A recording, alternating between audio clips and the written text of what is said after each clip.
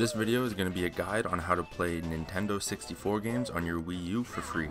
Now this is going to include how to set up the emulator and how to get the virtual Wii channel, but it won't include how to get ROMs because I'm not allowed to show you that. It also won't include the Wii U channel. That'll be a separate video just because it takes a couple different steps. So make sure you subscribe and stay tuned for that video coming out soon. So all you need for this tutorial is your homebrewed Wii U, and extraction software to extract the files we're going to download on our computer, and a computer to download the files. So let's get started. The first link is going to take you to this GitHub page where you can find the latest release of Not64. Just click on N64 and it should download in the bottom left. Next link, we're going to download the WAD for the virtual Wii channel. It'll take you to this Google Drive page. Just click download and it should download in the bottom left.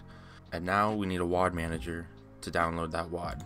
If you already have one set up, you don't need YOM, but if you don't have a WAD manager, just click on the third link where it says YOM and it'll download in the bottom left again. So once you've downloaded all of those files, open up your SD card you use to mod your Wii U. Here's what mine looks like. So we're going to open up that first one we downloaded, N64, open the RAR file. So drag the apps folder onto your SD card root, and then drag the Not64 folder also onto the root. Close that WinRAR file. Now open the YOM download.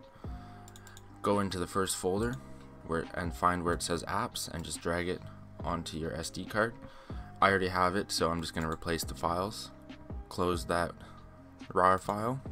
I already have a WAD folder, but if you don't, just right click, click new folder, and call it WAD, W-A-D. I already have one, so it won't let me make another.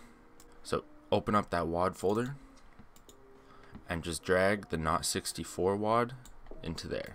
So it should look like this. I'm just going to take out the one. So open up the Not64 folder, go into ROMs, and this is where we're going to put our Nintendo 64 ROMs. So I have a few backed up that I'm going to put into this folder. If yours are a zip file, we're going to have to extract it, so just highlight them all and press extract here, and it should turn into a Z64 file. That's what we need. So we're not going to keep these zip files, we're going to delete them so that they don't confuse us on the emulator, and it should look like this. That's how your ROM should look like. I think N64 and Z64 files work. But that's it for the SD card. When you're done, it should look like this. Go into your apps. You should see Not64 with these three files. You should see WAD Manager in your apps folder with these files. And then on the root, you should have your WAD inside here, Not64. And then you should see Not64 folder with your ROMs and saves, just like that. So once that's all done, I'll meet you over on the virtual Wii on my Wii U. Once you're over on your virtual Wii, go to the homebrew channel and load it up. And once your apps load, we're looking for, where is it? Not64 emulator for Wii. So load that up. And there we go. That's pretty quick actually. So once you're in here, that's great. We just need to make sure it works, so just quit and we should go back to the homebrew launcher and we'll get the channel installed. So back in your homebrew channel, find yet another WAD manager and load it up. I think most WAD managers are the same, but you need an original Wii remote to use it. Sometimes the Wii Motion Plus ones work, but mine don't, so I'm using an original Wii remote. So once you're here, just press A on iOS 249, A on disable, A on Wii SD slot, and it should show you a list of your WADs. So we're just going to click A on Not64, and here you can install it, or if you ever want to get rid of it, you can uninstall it. So we're just press A on install, and it should be pretty quick as it's pretty small. And we're done, so just press A and then click the home button on your controller, and it should take us back to the homebrew channel. And then let's go back to the system menu and see if the channel was installed. And there it is, Not64. So let's go test to see if it works, and then go try out a ROM. So we loaded right in here.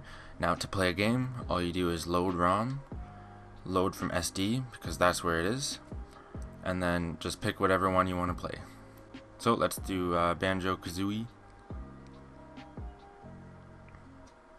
Press OK, and it'll bring you back to this one, but you'll see Banjo-Kazooie on the left side.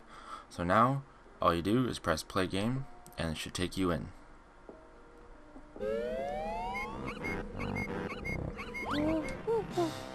This is a very long intro. I always forget how long the Nintendo 64 intros were. But as you can see, we're playing Banjo-Kazooie now. Now I think the best way to play would be a Wii Classic controller or a GameCube controller, but you should still be able to play with the Wiimote and Nunchuck. But anyways, that's it for the video. Remember, if you want to get the Wii U channel for Not64, subscribe and keep your eye out for that video. If you found this helpful, please leave a like, it really helps me out, and subscribe if you want to keep updated with new tutorials for the Wii U and the Wii. If you found this really helpful, you're always welcome to donate using the super thanks below the video. But anyways, thank you for watching, and I'll see you on the next video. Take care.